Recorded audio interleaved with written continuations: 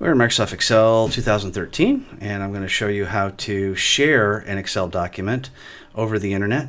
So we're going to go ahead and click on File after we've made our changes to our workbook, and we're going to choose the Share option.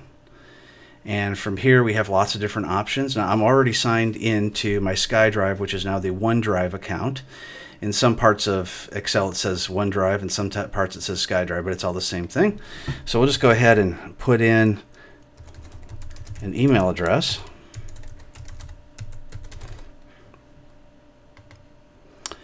and we'll say this is shared with you.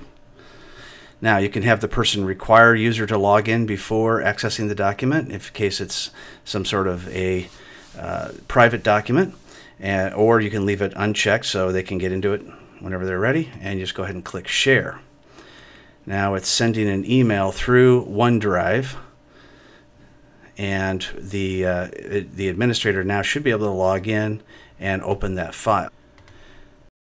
So now I've opened up my Outlook web access, and I see I have an email that was sent from me to the administrator, and there is my document that I just shared.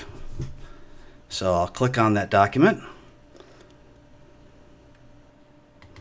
and now I see the document that I had just shared, sent, and it shows it up in a web version, but it is fully editable if you click Edit in Browser. And from there I can share it again with other people.